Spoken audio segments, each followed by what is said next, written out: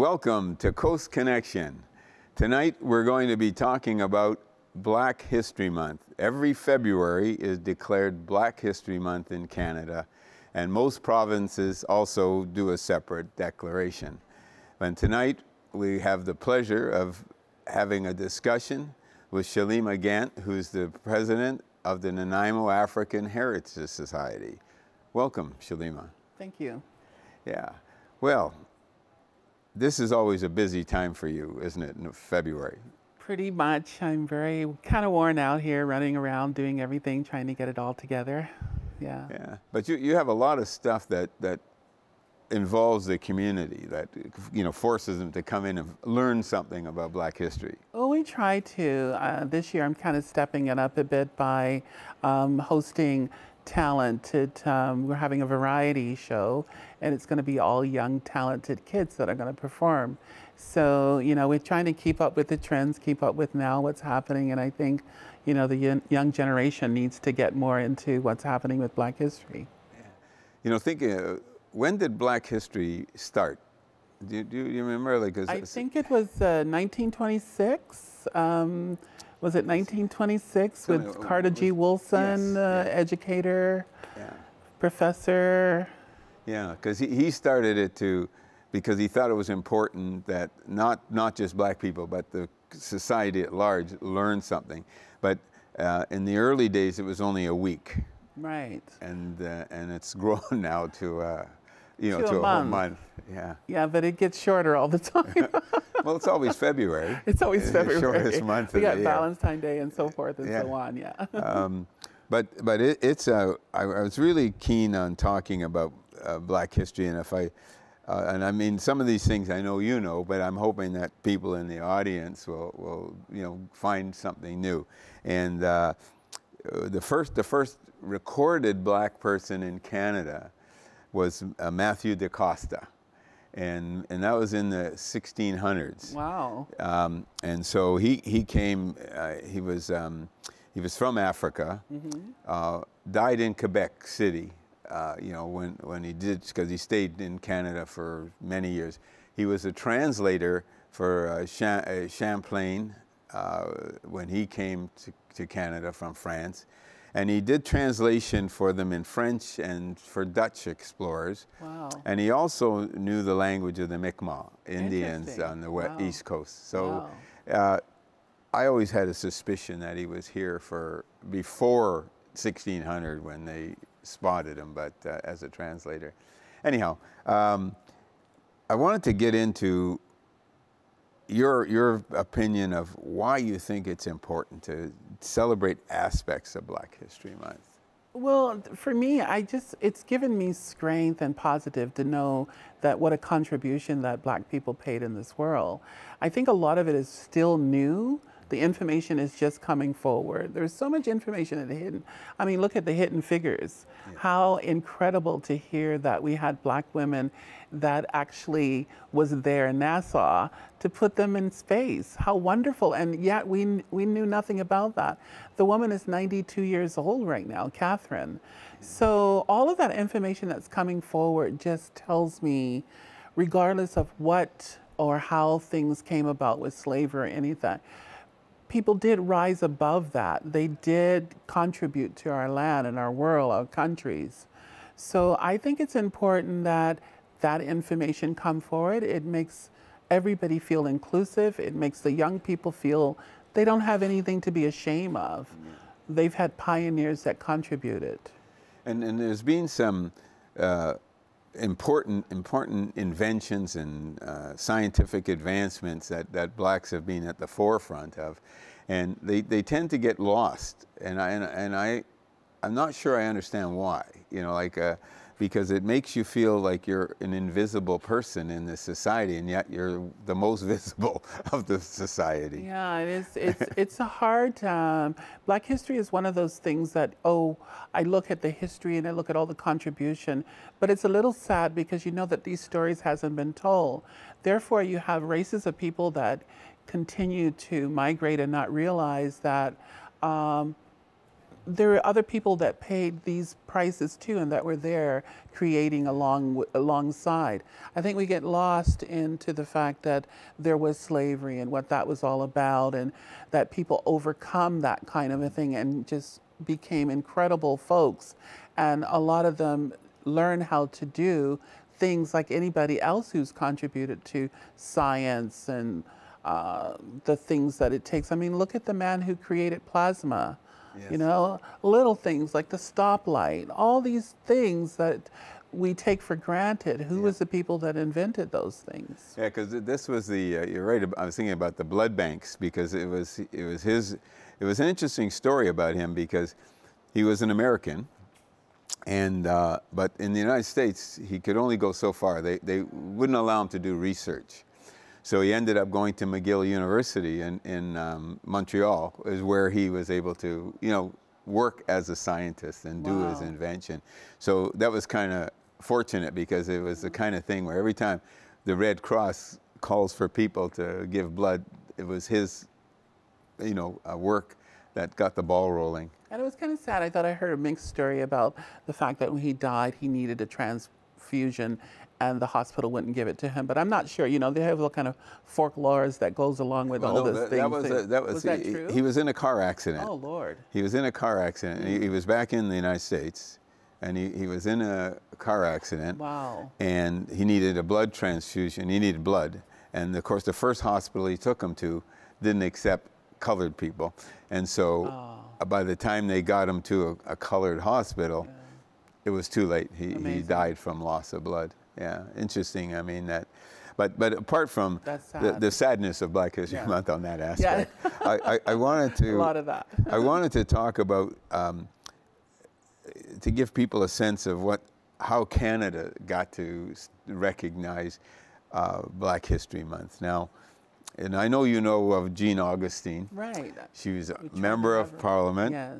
And I mention her because she was the parliamentarian that spearheaded the movement to have the Canadian government recognize February as Black History Month. Right. And I think that's kind of cool. Yeah. I think she got her picture on a stamp now. Yeah, that's cool. She's still traveling. She's still doing engagements. We would like to host her here in Nanaimo. As a matter of fact, I met a person who just came back from Toronto, and he was hosted at one of her parties. And he said, oh, I'll give her a call for you. I was like, okay, cool. We can have her out here and be one of our keynote speakers for Black History one of these years. Yeah. Yeah, we seem to be at the end of the trail, it seems like, you know, Nanaimo, getting people here. But I think you're right. It's because if you invite somebody, you know, you got to pay to bring them. I mean, and you got to fly them and put them up in a hotel. Oh, definitely. So it's not something that can be done cheaply. You know, as an example, like, I don't know how many people remember Canada's sprinter, Harry Jerome. And right now in Toronto, they're preparing and gearing up for the Harry Jerome Awards. Why? It's been over 30 years that they've held this event. They've raised, I forget, about $2-3 million of scholarships they've given out to students, not just in track and field, but in any aspect of education. They give them scholarships, and all because of a British Columbia sprinter who, you know, died young. He'd be, 77 now if he was alive, but he died at 42. Wow. And that's an important thing, because in Toronto, he's more famous almost than he is in British Columbia now. Yeah. You know, and I find that kind of interesting. But sorry. Aren't we celebrating 160 years of Blacks coming to the shore? Well, I don't know if they're celebrating it, but I certainly hope so. I certainly hope so, because most people don't put it together. You know, like it was on April the 25th when a group of Blacks came to Esquimalt Harbor aboard the steamship, you know, the Commodore. Right. And they came aboard, and it'll be 160 years ago that they arrived in Esquimalt in British Columbia. And that was sort of the first settlement of Black people. apart from James Douglas, who was here as the governor, you know, like he was, because he was of mixed parentage, you know, he had one white parent, one black parent. So, but he was the governor, and he was the one who encouraged them to immigrate, if you like, or come to British Columbia. Yeah, there's all kinds of stories. There was a play, I remember seeing a play about it one time, and it was that these group of people from San Francisco was free blacks, and wanting to get away from, they wanted to enslave them again. And Sir James Douglas, the Queen, got in touch with Sir James Douglas and said, hey, we need to take over this territory. This is for grabs. And you know, all those coal miners, or what are they looking for at the time? They were coming up, and the gold miners or something coming up, and she wanted to make sure that we keep this territory. So then all these San Francisco blacks came up that Sir James said he found a letter on his desk. Oh, we got all these black people that wanted to come up here a long time ago. Well, hey, we better get them up here. Yeah, because he went down, I think, for a visit. Oh, okay. And then came back up. And then Mifflin Gibbs, who was one of the primary movers, John Sullivan Dease, who was another one. And a lot of people may remember the Dease Tunnel, which had a transformation. Its name got shifted and changed to the Massey Tunnel. I don't know how that happened. Oh, okay. No, but anyhow. So it was the Dease Tunnel at first. Yeah, see, because Dease was the largest independent salmon canner in the province, and you know, fishing has always been very big in BC. Yeah. So he was his cannery. In fact, I must say the federal government has been very good, because they have declared his site around the Dease Slough there as a heritage site. His home and that is preserved as a heritage site. Wow, that's some new information. But he left. He was being threatened, so he moved his family to Portland, and then he eventually left for Portland because his life was being threatened, and financing got cut off from his bank. You know, the banks stopped loaning him money to expand his business, and so he disappeared and went south. But I mean, I don't think when people were driving through what was called the Dease Tunnel. But I should tell you, I've asked the government to, if they're going to build a new bridge, they better name it after Dease and leave the Massey Tunnel after Massey. That was a really interesting time, because you had the riflemen, you had all these people that came up and contributed to our land. I mean, I don't think people really get it, that it was a territory. It wasn't Nanaimo the way it is today. It was a territory. So these people came up, and I know for me, I heard a lot about the Underground Railroad, and that's cool. You know, thank God for people were able to help these folks that needed to escape this hardship. But these people contributed. They were pioneers. They helped to build the land that we live on. And for me, when I started hearing that history, that was the one thing that made me feel really Canadian and made me feel part of where I'm living, because I heard about all these pioneers that came up and did their thing, and I guess they were coming up at the same time of the gold rush. How did that work? Well, you said that right, because you see, the people who came up out of California weren't slaves. They weren't ex-slaves. They were free people who came up here, and which was slightly different than, for instance, like my ancestors came out of Virginia, escaped slavery, and moved into Ontario. So unlike the pioneers who came to British Columbia, you mentioned the Underground Railroad. That's how my ancestors, on one side of my ancestors, came into Canada. Well, at least you know that. I don't know that one. But. Yeah, well, the other side came in into Nova Scotia. Yeah. You've seen the Book of Negroes? Yes. You see, well, there is actually a Book of Negroes that was put together by the British government when they were bringing blacks out of the United States. And they created the book. You got your name, and it said, how your age and your sex and your, roughly your color, dark, light, like, and they height and stuff. And so the Book of Negroes was what they created. So that's where that came from, Yeah. the Book of Negroes. So Okay. that's so not Dan Hill. No, it was I forget his name. His son. I'm talking about. It'll come to us through I'm talking about his father, Dan Yeah. Hill, who was a very Well, big. it's Hill. Yeah. Just can't think of it right now. And his book was based on the Book Yeah. of Negroes. Yeah. Right. Yeah. And it's interesting stuff. I met him in Vancouver. You think I asked him to marry me? You think I remember his name? I take it didn't work out. No. I just walked up okay. to him and Yeah. said that I thought you should marry me. But anyway. But I was thinking about there were some coal miners and things up here in Nanaimo and further north up island that Wow. came into this area and worked as coal mines. Well, we had our first teacher from those pioneer people that came up, the Stark family. Yes. We had Emily Stark was one of our first educators, Yep. Black, had a farm right there on Wesley Street. And we had Lewis Stark, who owned land down in Chase River. And his mother, or his wife, was Sylvia, and she lived over on Salt Spring. And what did you have? The Alexandras? My God, how much people do the Alexandra have produced? Yeah. Do they own this world? Do they own Canada now? It's just amazing, these people coming up.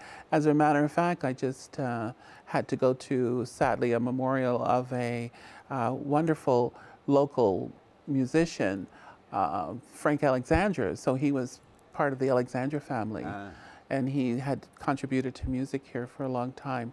So, Black history is just one of those really interesting things that one of the teachers here, Mel Blackman, gave me a book of the Black BC pioneers. You've seen that book? Yes, yeah. And so when I started seeing all this, the riflemen, what? We didn't have an army. We had 100 soldiers in Victoria, and they did what? Well, they were there to protect the territory, because you see that there was the Navy had military people, but that wasn't going to be their job. And so the Black community that arrived in Esquimalt created the African Rifles. They paid for their own uniforms, they paid for their own equipment, and they were encouraged by James Douglas, to be a part of that. And didn't he promise them land or something of that nature? I don't know. Something been whispered about that, yeah. But I know that as long as he was the governor, they were prominent in any sort of public events, like ceremonies and things. They'd be all decked out and that. And but as soon as Douglas was gone and a new governor was appointed, it was a white governor, he didn't want anything to do with the African Rifles. He didn't want them participating in any events and stuff. So he it eventually caused the disbanding of the group, because they didn't have anything to do after that. And so what happened was, I think in that book, that there were merchants, lots of Victorian merchants, and Mifflin Wistar Gibb, he was a lawyer. Yes. So tell me about the Yale Conference. What's that about? Well, that was when British Columbia was making discussion about becoming part of Canada, becoming another province within the Confederation. So we wasn't even a province at that time. No, we were still a territory. And and Mifflin Gibbs was the key in that. He was at that convention representing the population. He also became prominent in his role he played in Victoria, the city of Victoria. He was a member of the city council, and he was the treasurer, and produced a balanced budget, which was, I don't know how often that happens. But he always gets binned. But he eventually returned to the United States. He became what do you call it? In Madagascar for the American government, and escapes my mind. It's terrible. But anyhow, he went there, and there's a high school in Little Rock, Arkansas, named after him, and a bank. He was quite prominent. But there were a lot of the people who came up from California at that time. Him and his partner had a store that supplied miners and the gold diggers, Right. and were challenging and rivaling the Hudson's Bay Company, which was very big, in this part of the world at that time. Yeah, it was. I don't know. It's amazing history. I find myself sometimes when I'm speaking about it or talking to people, like it's really hard to believe it's not in our history books. The kids go to school, they don't learn anything about it.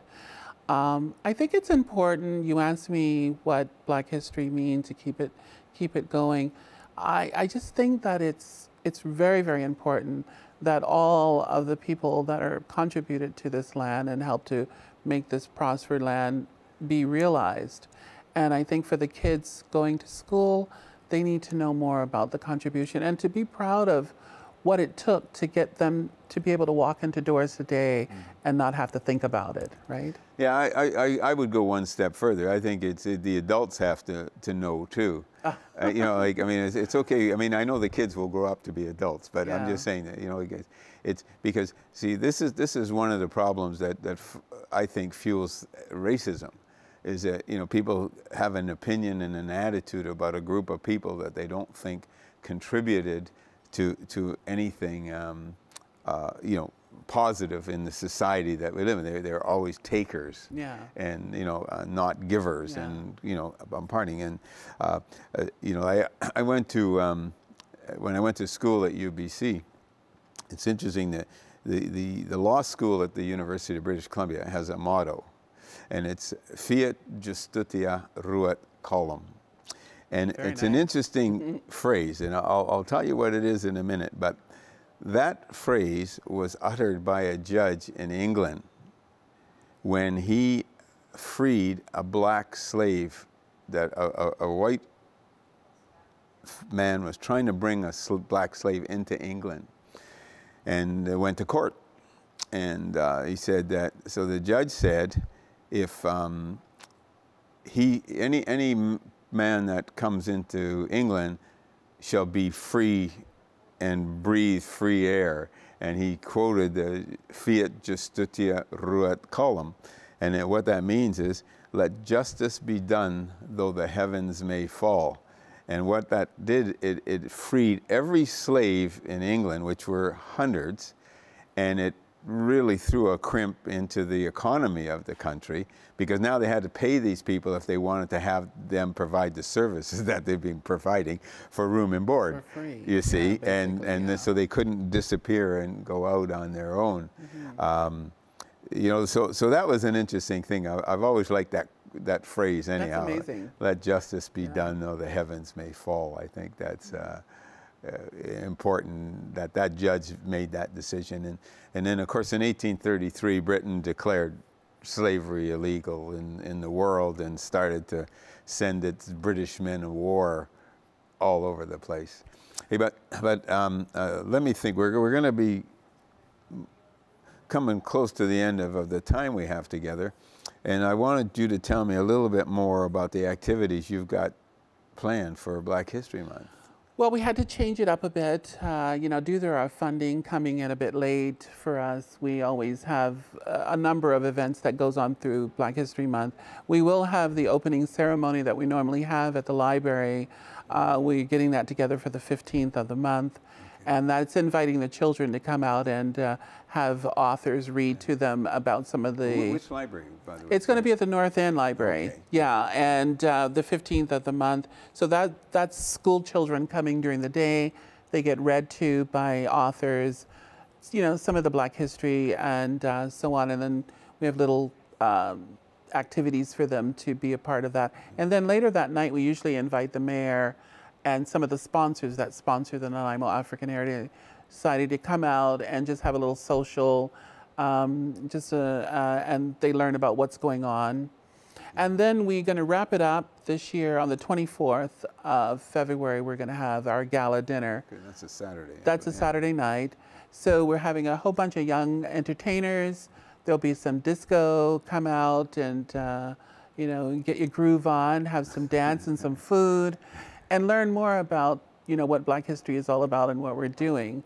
And that's going to be a wrap up for us this year. I'm not sure I can move as well as I used to. Oh yeah, but, come you know, out. We'll give you some. We'll give you some pointers there. I was going to say because the Nanaimo African Heritage Society has been around for a while. Oh my God, we're almost 20 years. It's 19 years now. 19 years. I Wow. can't believe it. That just means that I'm getting older, Yeah. or younger. How you want to look at it. Well, age is kind of relative about different things, but Yeah. But I really think that's important. I mean, your organization is important because it keeps, I think, a very valuable aspect of Canadiana, not just Nanaimo and British Columbia, but the country. And it's important that people start, because I think it will start people maybe being more respectful towards one another. Well, I hope so. And we come to this country. And I was originally an American, and I've been living here for about 30 years. And you hit on something a few minutes ago when you said the adults need to get more into it. They do. Come out, be a part of it, teach your children about history. Let's learn about you if you're from Africa. Let's learn about you if you're from different parts of the world. If you happen to be Black, it doesn't matter. People come and say, oh, well, we were talking about this history. Well, we got to start somewhere. Let's talk about the land that we're living on, where we're living right now, and the contributions and how important that is. It's important for all of us to hear how the history played out. That's a good point, and it's actually a good place for us to end, because we've sort of come to the end of our time. Oh my God, that was so fast. And I really appreciate you, taking the time to come out and thank you so much for having me, Paul. That's really good. Thank you. No, it's enjoyable, and those out there viewing us, if you have an idea that you would like to see on Coast Connections, drop us a line and let us know what it is, and I'm sure we'll be able to work out something and have your story told on Coast Connections.